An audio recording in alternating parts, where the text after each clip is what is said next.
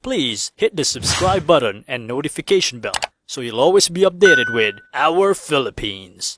The colonized Philippines in 10 minutes. You're probably not aware, or you just choose to ignore the obvious fact that every region in the Philippines is on some kind of century-long-ago conflict on who is superior when it comes to everything under the sun.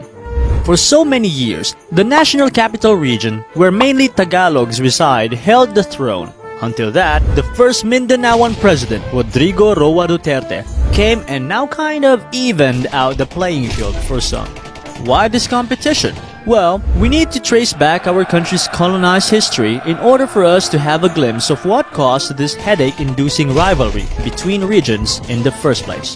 1521. We have our little barangays, headed by their independent datus, and protected by their soldiers with their primeval swords and arrows. Imagine them praying to trees, to mountains, and everything they believe to give them life. Picture them in their vulnerable little homes, thinking there was no conflict greater than being overpowered by their neighboring barangay. Picture Ferdinand Magellan and his cronies stumbling upon our little island and thinking, "Whoa, an uncivilized land. Mine it is." Ferdinand Magellan from Spain was in search for the Moluccas Islands, or otherwise called the Spice Islands. He then docked in the island of Homonhon and was accepted nicely by the natives. These natives even brought them food and threw parties for them. After a week, Magellan went to the island of Limasawa, where he was welcomed by Raha Kulambu. It was all party and wines before Lapu-Lapu, who is known as the first hero of the Philippines, felt something was off with these foreigners, and he gathered his men to fight them. To make the story short, Magellan was killed and his cronies flew back to Spain. It could have ended there. They could have left our little island to fend off for itself. But the damage was done. Now Spain knew that there was a potential in our land, and so sent numerous generals in hope of occupying us. In 1542, Ruy Lopez de Villalobos conceived the beautiful and very appropriate idea of baptizing the archipelago with the name Filipinas or Filipinas in honor of our fortunate prince, the man who saved it from Christendom, Rey Felipe II or King Philip II of Spain. February 13, 1565, a new ship arrived in Samar under the leadership of Miguel Lopez de Legazpi. Each time they dock on shores, the natives wouldn't want anything to do with them, so they would shun them away. This drove the hungry and badly treated Spaniards into desperation. On March 16, 1565, Legazpi entered into a blood compact with Sikatuna in Bohol. Because of that, finally, he gained the trust of natives and started influencing the people of Bohol. The Spaniards went for Cebu and began what Magellan failed to do. There was a fight. But shortly after, the Cebuanos conceded defeat because of the highly modernized weapons that Legazpi and his men were using. Legazpi established the first permanent Spanish settlement on Cebu and became the first Spanish general governor shortly thereafter. Legazpi was victorious and prepared to sail to Manila. On 1569, Legazpi made it to Manila. At first, he was welcomed by the two leaders, Raha Sulaiman and Raha Matanda, thinking that the Spaniards only want peace and friendship. Sooner or later, they realized that it was another invasion. In 1571, it ended up in battle where the Spaniards were victorious again. Shortly after that, the residents of Manila pledged loyalty to the new ruler, and Manila was soon named a city of Spain.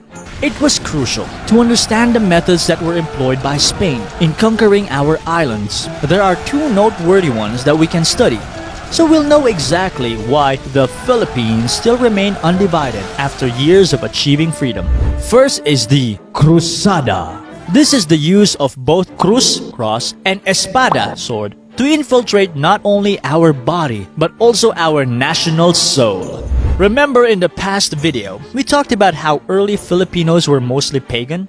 Remember how they were so fascinated with the idea of epic heroes who conquered death? Imagine the Spaniards preaching about the story of Jesus to these pagan natives, telling them stories about hell and heaven, and their religion, Catholicism, which is the only way to avoid being incarcerated in the afterlife. Of course, these people would believe them. Anyone in those times would. Well, not really everyone. That's what the sword is for, to take care of those who chose not to believe. Second is divide and conquer. There is nothing more than extreme helplessness than further dividing little barangays and later on regions to fend up for themselves so the Spaniards could crush any rebellion before it could create much harm. In fact, most of the rebellions attempted by Filipinos collapsed before regions could unite. Remember kids, we are at our most vulnerable state when we are divided. But together, we are stronger. Yes, it might sound cliché, but we were defeated by this simple yet effective strategy. Now, this is pertinent to our present. Only two tribes managed to resist against the Spaniards' colonization, the Muslims in Mindanao and the Igorots of Cordillera.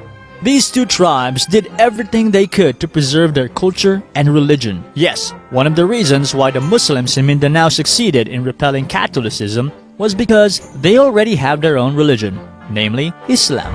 Sultan Kudarat was famous for uniting the sultanates in Mindanao to prevent the Spaniards from invading their land. He famously said, "Look at the regions that have already submitted to them. Note how abject is the misery to which their peoples are now reduced. Behold the condition of the Tagalogs and of the Bisayans, whose chief men trampled upon by the meanest Castilian. If you are of no better spirit than these, then you must expect similar treatment. You, like them, will be obliged to row in the galleys, just as they do. You will have to toil at the shipping building and labor without ceasing on their public works. You can see for yourselves that you will experience the harshest treatment while thus employed. Be men. Let me aid you to resist. All the strength of my sultanate, I promise you, shall be used in your defense."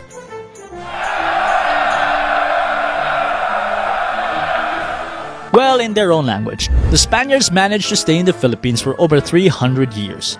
During these times, the Filipino became slaves in their own land and were subjected to inhuman punishments and unfair laws, which favor their foreign invaders. Of course, several rebellions against the Spaniards arose over time, with notable heroes like Dr. Jose Rizal and Andres Bonifacio leading them.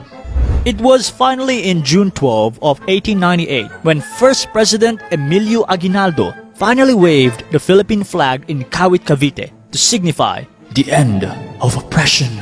well, not really. It was also during this time that the Spanish-American War took place and ended with the Spaniards conceding defeat to the Americans. Thus, the Treaty of Paris was signed in December 10 of 1898, thereby also selling the Philippines to the Americans. At this point, our country was both at its peak and most vulnerable state. We just managed to overthrow our invaders after 3 centuries by uniting our forces, and we are pretty much as civilized as any other country. But we are also grappling with our gained autonomy. There was nothing else that the Americans could have given us. They knew it. They were already predicting the amount of headache it would take to conquer us by force. They could not very well use the same crusada employed by the Spaniards. Most Filipinos are already either Catholics or Muslims. We also just came from a massive rebellion that destroyed most of the Spaniards' forces. We could very well do it again. So the Americans chose another strategy, a friendly one. They became our savior. On May 1, 1898, the Battle of Manila Bay took place under the command of Admiral Patricio Montojo. This was a staged fight to make the Filipinos believe that the Americans were on our side, that they came to ally with us in driving the Spaniards off our lands. When Aguinaldo waved the Philippine flag, it was for our freedom. Yet, colonization manifests in different ways. It was already carved into our soul, beaten to us the moment foreign invaders landed in our islands. For so many years, the Philippines continues to find its foot against countries that manage to develop their identity. It was what the Japanese tried to tell us, to own our Asian heritage rather than becoming enchained by the West. But it was already too late. We were conquered again and again by the Spaniards, then the Americans, and then the Japanese, just because we failed to unite as a nation in some of the most important turning points of our history. We are always so focused in saving ourselves, our families, our barangays, our region.